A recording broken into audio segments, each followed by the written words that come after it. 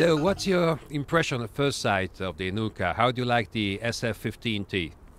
I mean, Enzo Ferrari said long times ago the best car is the winning car.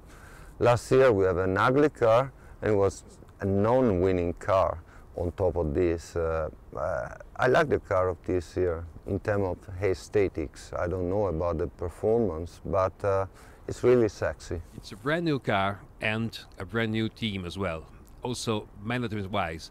So how does this affect the philosophy of Ferrari? It doesn't affect the philosophy of Ferrari. The philosophy of Ferrari was dictated by the founder, Enzo Ferrari.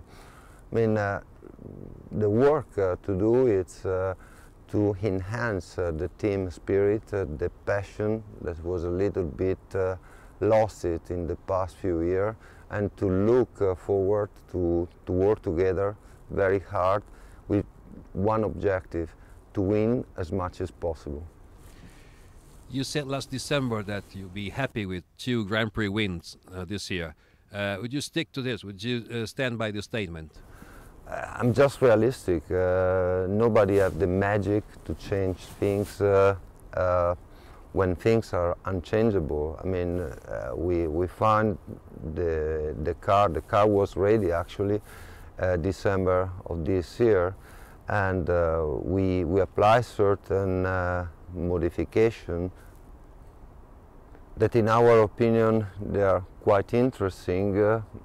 With that, I don't want to say that we are going to win the World Championship, but for sure we are committed at least to win 2 races. Sebastian Vettel is the new man in the team, the new driver, and Kimi Räikkönen is now the veteran driver, having been here for 2 years now. How do you see them working along together? I mean, they have to work together as a teammate. They have to work with the team. Things that I want to avoid talking about the overall team and not only about the driver is that everybody, they are pushing and working together in the same direction. And I'm expecting the driver to do the same. There is an ongoing discussion with all teams and manufacturers as to define the future look of motorsports, of Formula One. How does Ferrari stand to this regard?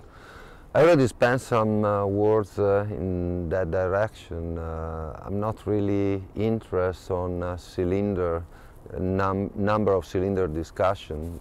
This is not interesting for me. What is interesting is that everybody, they have to understand that we need a revolution and not an evolution. A revolution means to create the show and the Formula One more spectacular, with beautiful car, with noise, and with the Formula One that is more nearby the spectator. This is for me, it's important, despite to any other speculation.